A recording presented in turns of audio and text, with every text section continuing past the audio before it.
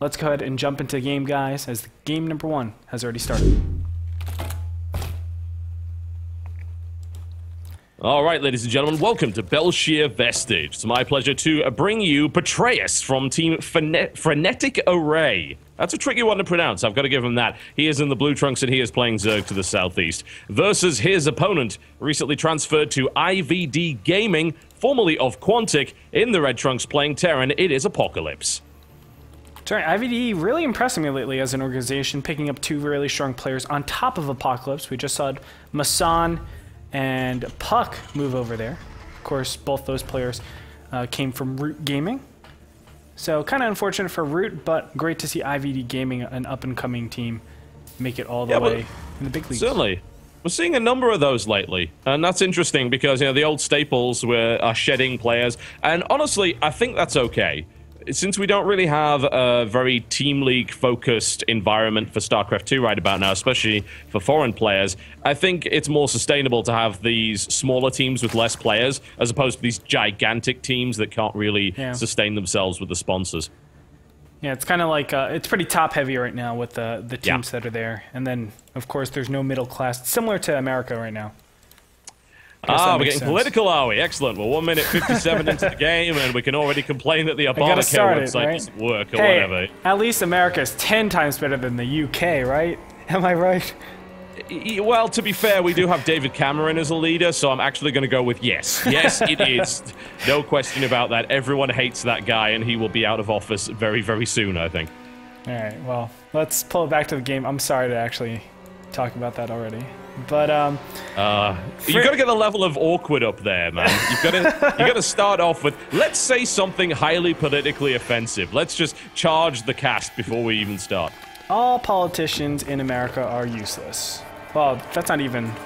That was the least controversial statement you've ever made. Well, what could I say? The Republican Party is a joke? Is that correct to say? Is that... Or is that... now maybe you're getting into dangerous territory, but saying all politicians in the US are useless is actually less controversial than saying Apocalypse plays Terran from time to time. Oh, okay, yeah. All right, I'll keep that in mind. We'll do it next game. I'll start it off, all right? For those wonderful. I'm really looking forward to it. All right, standard play coming out from both these players. We can see a Reaper expand out of Apocalypse on the other side. Just a regular gas opening for Petraeus, opting for that speed. Nothing too crazy out from these players. Frenetic Array, are you familiar with this team at all? Not especially, if I'm totally honest. I'm really not. As people should be aware, of course, Petraeus is from New Zealand. So that's an interesting thing. We don't see that many players from New Zealand, but he is on the same team as the Terran, whose name I can never pronounce, but who has a fantastic beard. I think it's Igers. Oh, that's pretty sick. I know Frenetic Array only from Heroes of Newerth, and it's because I still play Heroes of Newerth. Why? Why do you still play Heroes of Newerth? It's still a great game, John. I'm telling you right now, it's still a great game. Stop being such a hater. I've had my past with S2, what can I say? Well, yeah, weren't you a voice? Yeah, you were a voice for a corrupted disciple. Yeah, I have a skin in that game, interestingly enough, and my wife voice acts 2 heroes in Heroes of Newerth. Really? Who is it? Forsaken Archer and Succubus. Oh, wow. That's amazing. You know what else is amazing? The fact that Apocalypse is doing this much with 2 Reapers. So far, 1 drone has already gone down. All 4 of the Zerglings are dead. A lot of Lings did, yeah. I mean, you know, taking out 4 Zerglings and a drone is fantastic in and of itself. And Apocalypse is doing the Pulp build. Nothing wrong with the Pulp build if it wins you 2 WCS America championships. Yeah, you could call it the WCS America Championship build, which is a pretty good build as far as I'm concerned. If there's a build you're going to copy the one that wins consistently. Yeah. And we're going to see that Hellion follow-up there, and that's going to accompany the Reapers. I saw this it was Drunken Boy pulled this same build against... Who was it? It was against Vibe in WCS Challenger a couple of days ago when I casted with Mr. Bitter, and it was ridiculously effective. It did so much damage.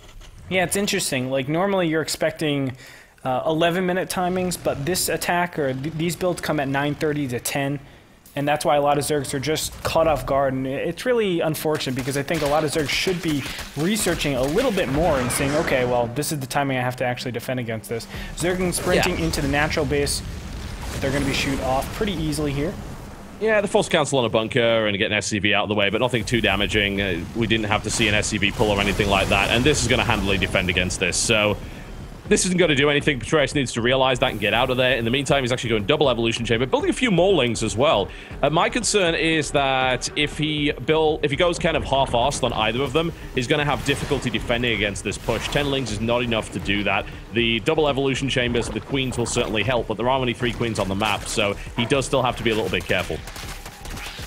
Yeah, I agree. This is probably the most conventional timing, though. And Apocalypse, after seeing a lot of Zerglings, he should be a little bit more defensive. I mean, 2 queens, it's not necessarily enough to defeat all of these units, but of course they don't want to trade too much. The purpose of Hellions and Reapers at this stage of the game is just to recede the creep.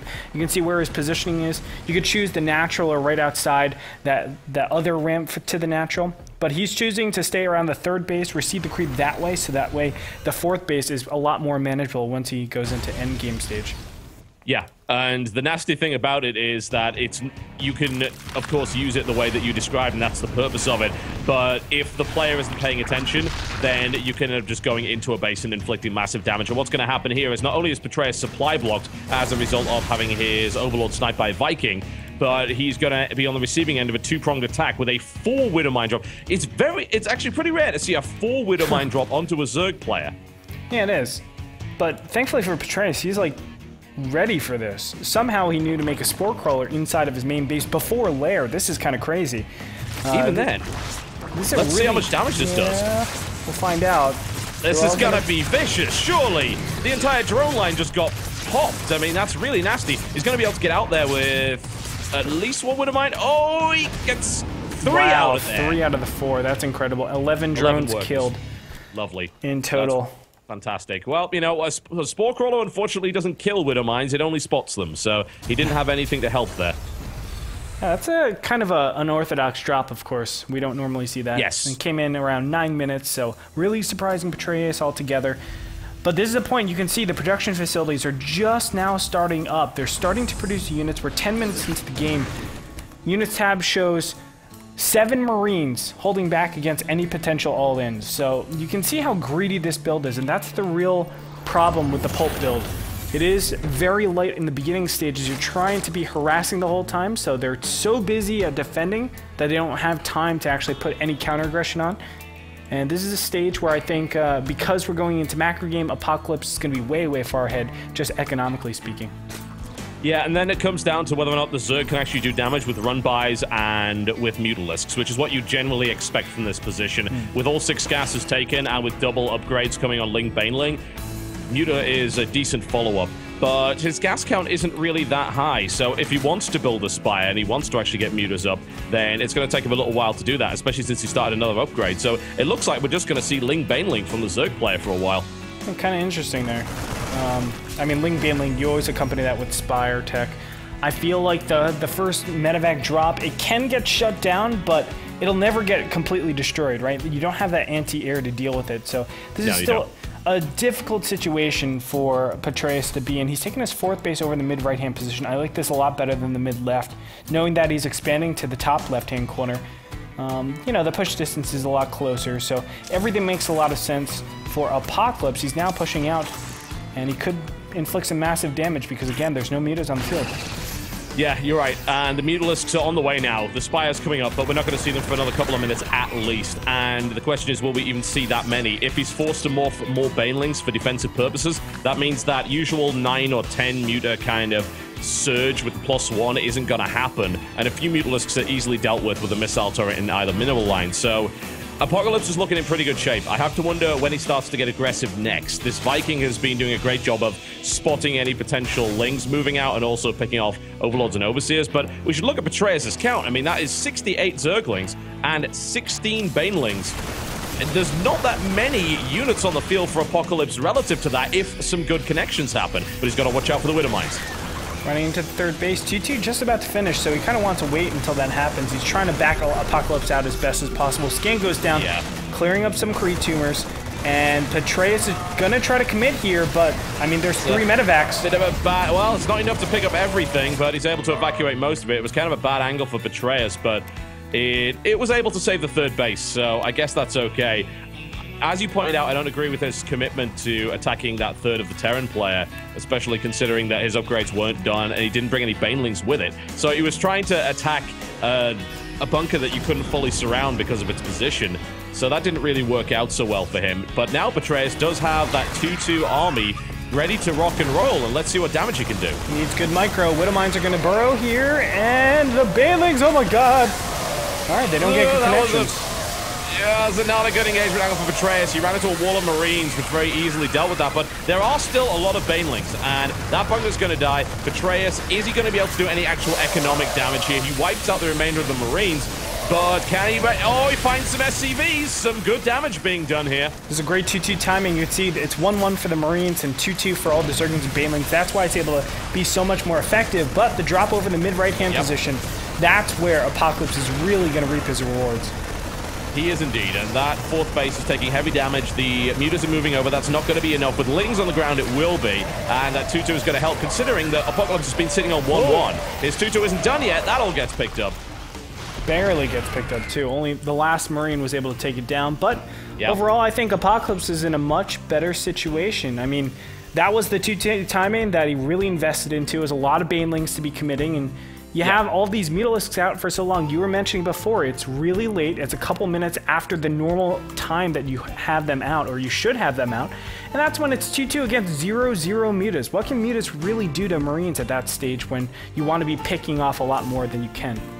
They can crush them under the bloody chunks of their bodies as they fall from the sky, which is what happens when you're up against Widow Mines and 2-2 Marines with a lack of upgrades there. It's going to come down to Petraeus' control of whether or not he can find openings to do harassment. The economic damage that was done on the third base was not good enough. There's still 66 SCVs and, of course, triple orbital pounding mules down into the ground. And we're not going to be seeing Apocalypse really break stride. A second attack is going to be weaker as a result of Widow Mines being in there and the upgrades of the Mutas charge right into a hail of bullets, which isn't going to help at all. Apocalypse is pre-split, ready to deal with these banelings. If he deals with them well, he'll be okay. And, oh, that's just an absolute slaughter. Apocalypse absolutely destroys that army, no problem at all, and minimal losses done. A few more workers killed, though, with a nice little backstab into that mineral line. I'm not sure exactly why Petraeus is trying to be so aggressive here. I mean, there's not a lot of reasons to try to attack a Terran off creep, right? Like, it just doesn't make sense normally. It's so hard to connect with your banelings as it is on creep, and now you're trying to get the best connections off creep. I think counterattacking to the natural would have been a much better play, but even that, it's very difficult. Thor out in the field, that's going to complicate things, TV. It is, yeah, and he's suiciding the Mutalisks. I have no idea why he just did that. Right? It's not like he needed to free up supply or anything. But the question I suppose you've got to ask for Zerg at this point is, where does he go from this point? You can't stay on this tech. 3-3 is starting here for the Terran player, and once that happens, Ling Baneling and Muta will not cut it against Biomine. So you need to see some progression here. We're going to see an infestation pit go down. Does it go straight into Hive? And is this the time to do it? Because Apocalypse is not going to let him. Apocalypse is going to keep pushing, try and push that creep back, and start to really get aggressive while Petraeus is scrambling to find a transition. That's right. I mean, Petraeus is just looking to hold on for dear life. And it's unfortunate because if he kept his Zerglings and Banelings, he wouldn't have been in this position to begin with. He would have been able to tech easily. But instead, he has to use all that gas that would have been going to Hive over to make more Banelings. And that's a very costly endeavor. But now he's still more Mutalisks as well, which I don't agree with here. And now he's going to go for the engagement, and he gets a decent connection with a couple of Banelings here. Will he be able to make this work? Baneling's coming over the side. That is a flank for the ages right here by Petraeus. But there are still a lot of Marines on the ground, and unfortunately, it is not quite enough to clean this up. That's right, and Mutas don't do anything. GG gets called, and Apocalypse will take game number 1. Very nicely done by Apocalypse.